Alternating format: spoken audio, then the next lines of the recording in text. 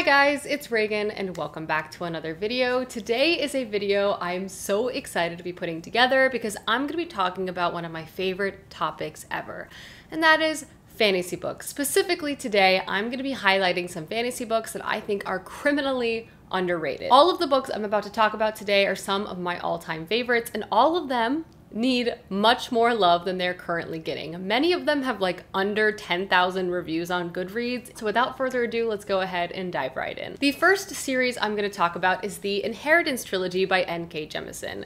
This trilogy, I would say, is not so unpopular, but in comparison to some of N.K. Jemisin's other work, which are rightfully beloved, I really feel like more people also need to check this trilogy out. The first book in this trilogy is called The 100,000 Kingdoms, and it is set in a world where politically 100,000 kingdoms are controlled and ruled by one central, very powerful government. And the reason why this government is so strong is they actually enslaved the gods, and they use the power of the gods to basically continue to be able to control all of these different ruling bodies and ensure that no one steps out of line. In this story, one of our main characters we follow is Yena, and at the beginning of book one, she is summoned back to the capital of this empire by her grandfather. Her mother was actually the heiress to this very powerful place, but fled to basically marry for love, and since then she was basically cut out of this family. After her mother's mysterious death, she is summoned once again. Essentially, in an effort to get back at his now dead daughter, he has decided to throw his granddaughter, Yena, in the middle of a political conspiracy, namely he has named her as one of his heirs. Not in an effort to think that she might actually take the throne, but instead kind of be in the center of a bloodbath as all the other heirs begin to fight each other for this powerful position. Yena is essentially thrown headfirst in the midst of court politics. She has to quickly make allies and also just try to understand politically and socially how this place even works. Amongst all of this, she also comes across the enslaved gods, and she begins to make a deal with them in hopes of freeing them, but also securing her own future. This trilogy is truly incredible. Again, it really expands with each book. The first one is really focused on Yena, but again, we have different central main characters in later stories, really growing not only the political reality of this world, but the consequences of a lot of decisions are all really played out, and it's so satisfying. Obviously, this is a generally popular series, but in comparison to some of N.K. Jemisin's other work, I really feel like this needs more hype, more love, more people need to check this out. It's one of my favorite fantasy trilogies out there. It's incredible. The next book, at least last time I checked, has under 10,000 reviews on Goodreads. Please check this book out if you haven't already. It's actually a fantasy standalone, and that book is The Sword of Kaigen by M.L. Wang. The author was able to accomplish in a single book is honestly astounding, from the incredible world building and the backdrop that the author creates for this story to unfold in. It's a very complicated international balancing act between different empires and countries kind of caught in the crossfire. We have really thought out and well-written combat, which also centers on elemental magic, not to mention some of the best written characters and character arcs that I have ever come across in fantasy. But this is a story that's set on the Konsongi Peninsula, which is part of the Kaigenese Empire. This particular peninsula is known as the Sword of Kaigen, famous for housing the empire's most powerful warriors. Specifically, they're able to utilize sort of ice elemental magic, and they're kind of the first line of defense for any type of invasion that is threatening the Kaigenese Empire. In this story, we follow two main characters. The first is 14-year-old Mamoru, who is determined to not only learn the secrets of his family's combat, but also do well in school and make his family proud. However, at the beginning of this book, he makes a new friend who comes from outside the empire, and he begins to learn perhaps some different stories and different history that's not really told to him at school. And when he begins to have these questions, he confides in his mother, Mizaki, our other main character in this story. Herself has a very complicated past and has since hidden away her own sword once she decided to have children. But her son's questions begin to bring a lot of things up from her past, as well as a looming invasion and threat to not only her family, but the peninsula itself. Things very quickly begin to boil over. This book is emotional. It has so so much combat. It's also so successful between oscillating between past and present. The family relationships that are present in this, and particularly the focus on motherhood, is just one of my favorite aspects of the story as well. I sobbed reading this, but I also could not put it down. Just everything about it was incredible. I love this standalone so much. Everyone needs to read it. Next book I have to recommend is City of Stairs by Robert Jackson Bennett. I feel like a lot of people are familiar with this author, but more so for the Foundry Side series, which is a great fantasy series as well. Honestly, this trilogy by him, for me, is still my favorite. I also feel like the concept of this fantasy world was just so successfully realized. And again, this is another trilogy that kind of hyper focuses on a different main character with each book, and also allows a rather significant amount of time to pass between each book, really giving space to not just the conflict, but the complicated political reality that this world exists in. This is set in a world where a once powerful land called Bulakov used to reign. They were able to maintain such great power because they had the power of the gods on their side. And they used this power not only to boost themselves up, but also subjugate many lands surrounding them and pursue their own colonial interests. However, before the start of this novel, one of the lands that they were controlling had a rebellion, and they were actually able to successfully kill off the gods themselves,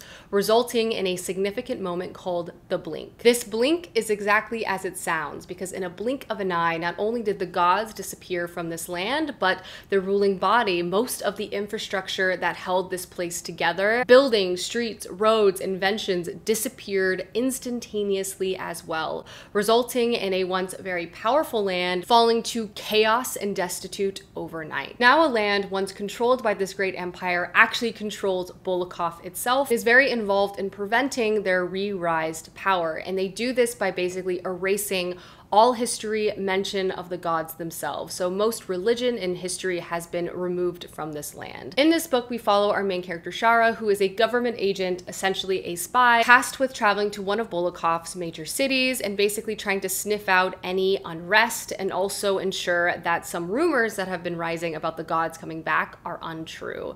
And from there, we basically follow Shara as she begins to investigate and uncover some truths. But again, due to the complicated political nature of this world, lots of things really unfurl from there. This book is so good. This series is incredible. It just has so many twists and turns, but just the concepts and the themes of this are just so excellent as well. And again, I love all of the characters present in this, and I really appreciate how the author shifts us from different geographical locations throughout this series as well. It's just so good and one of my all-time favorite fantasy series. The next series I have to recommend is one that I feel like I talk about a lot on my channel, but is generally very underappreciated, especially if you look at the amount of reviews it has.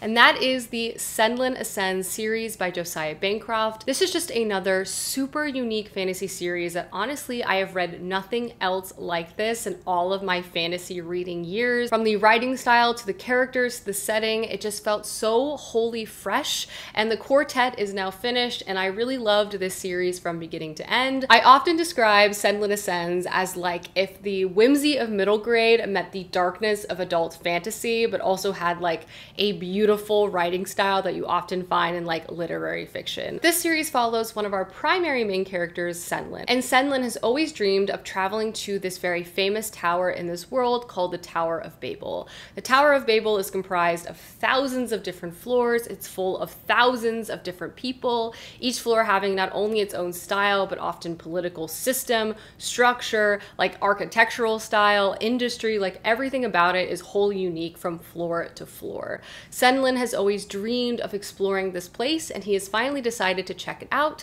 with his new wife, and they travel there on their honeymoon together. Unfortunately, though, right when they arrive, they are separated, and so begins Senlin's journey as he desperately tries to locate his lost wife, and you see him explore different floors of this tower, make enemies and friends along the way, and also kind of crack open a larger political conspiracy that involves the entire tower and the history of the tower itself. From a fantasy point of view, this has elements of like steampunk machine-based fantasy fantasy, and it's also just so incredibly quirky. All the different concepts from floor to floor, the different characters, just the different vibes that you come across, again, are just wholly so unique to me. I loved following the journey of Senlin. This series has so many different characters you will fall in love with, and it just really grew on itself so well from book to book. Again, this is truly one of my favorite fantasy series. The next book that's on my list is Black Sun by Rebecca Roanhorse, and this is the first book to a new incredible fantasy series by this author. And if you decide to pick this book up, it's just in time before the release of book 2, so it's a perfect opportunity to marathon, which we love to see. This is a very intense multi-POV story where we're following what seems to be very disparate players who ultimately have their fates become very much intertwined as this countdown to this religious event begins to occur. In the holy city of Tova, the winter solstice is usually a time for celebration, but the winter solstice this year aligns with a very rare and very religiously significant event, which is the eclipse. And what is occurring in the background of the preparation for both of these two significant events is a populace that is feeling constrained not only by the weight of history, but religious expectations, and in general is starting to feel unsatisfied with current religious leaderships. And one of the main characters we actually follow is a recently promoted religious figure who is not only fighting against internal squabbling within the tower itself, but also trying to ensure that there isn't complete upheaval amongst the populace. Outside of the city, we also follow one of our other main characters, Zayala, and she is a ship captain, a very good one at that because she can actually control the water and tides themselves. This is an ability that she has to keep secret. Beginning of the story, she takes on some very mysterious cargo, but it promises to bring her a lot of money. She has to bring this cargo to the city of Tova before the eclipse. The cargo itself turns out to be a single man who is blind and left blindfolded on her ship. And while she is told that this cargo is harmless, she is not so sure.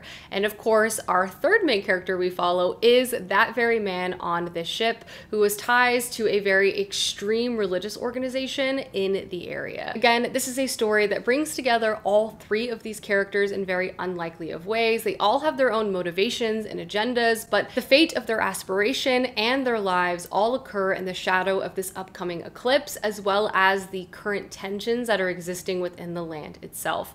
This book is incredibly engaging. I love the different nuances of religion and the different factions of religion that are outlined within this story. I love that it highlights history, but also how history itself can be very limiting or restricting as people are trying to progress and change. It's so good. I thought it was a fantastic book one, and I can't wait to check out the next book in the series. The next book has less than 2,000 reviews on Goodreads. It is a recent release, but nonetheless, more people need to check this book out because it's so good and also such a fresh take in the fantasy space, and that is The Justice of Kings by Richard Swan.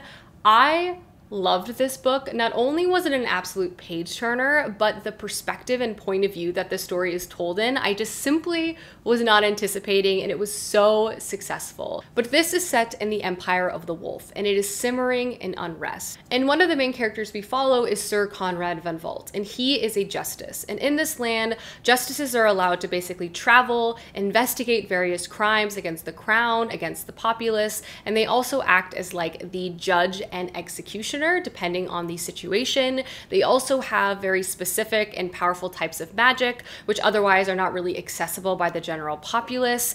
And at the beginning of the story, Sir Conrad van Volt is investigating what seems to be a corruption scandal within a small town surrounding some nobles.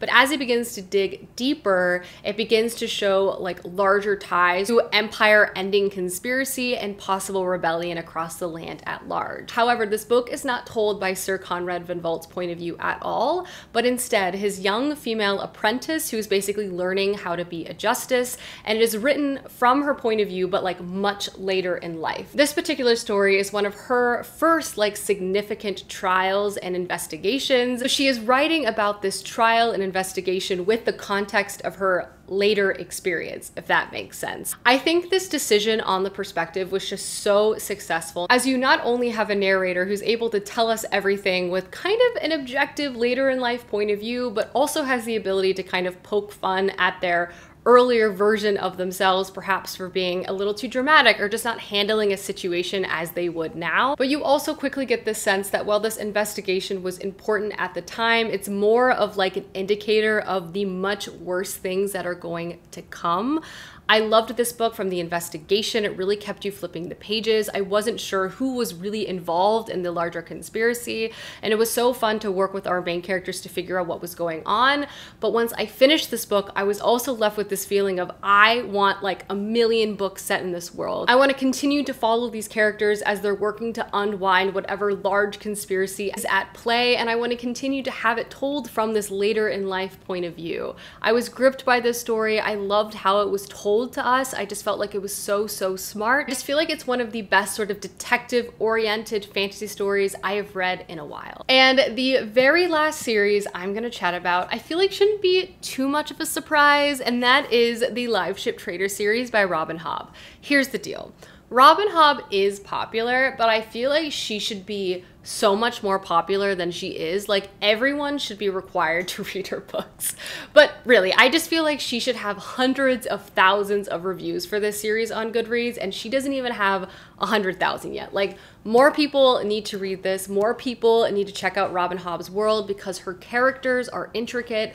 The plot payoff is significant. It is an emotional ride from beginning to end. All of her trilogies are incredible, but I'm gonna highlight the Liveship Trader because I want to say it's my favorite. Liveship Trader series is actually multi-POV. If you're familiar with the Farseer trilogy, you know that that series and many books after that primarily just follow one character, and that's Fitz. But in this world, we have a whole cast of characters, their wants, their desires, their expectations, and it is harrowing, and I love it so unbelievably much. But the context of this is that this is a story that very much centers trading. One of the primary locations we are set in is called Bingtown, and here trading and shipping is life. Families have dedicated their entire life, many generations, to building out their own trade routes, their connections, all of these things. Also, there is one specific thing that comes from Bingtown that is very rare, and that is there are live ships that exist here. And you might be able to tell based on the name, but truly the ships themselves are alive. They have a personality and a consciousness. And these ships and the secret of these ships are protected dearly. I'm not kidding when I say the cast of this book is incredibly large, and the agonizing character arcs that we follow will absolutely destroy you. I would say though, primarily we're following one single family from Bingtown, and their own like disparate paths they're taking from each other. Don't get me wrong, it's not just traders we follow, there's also groups of pirates that enter the picture, and everything slowly becomes connected in the most agonizing of fashions. I also just have to say the different types of dynamic female perspectives you encounter in the Liveship Trader series is amazing. Different generations of women as well, and their complicated relationships with each other and society and expectations that are put upon them.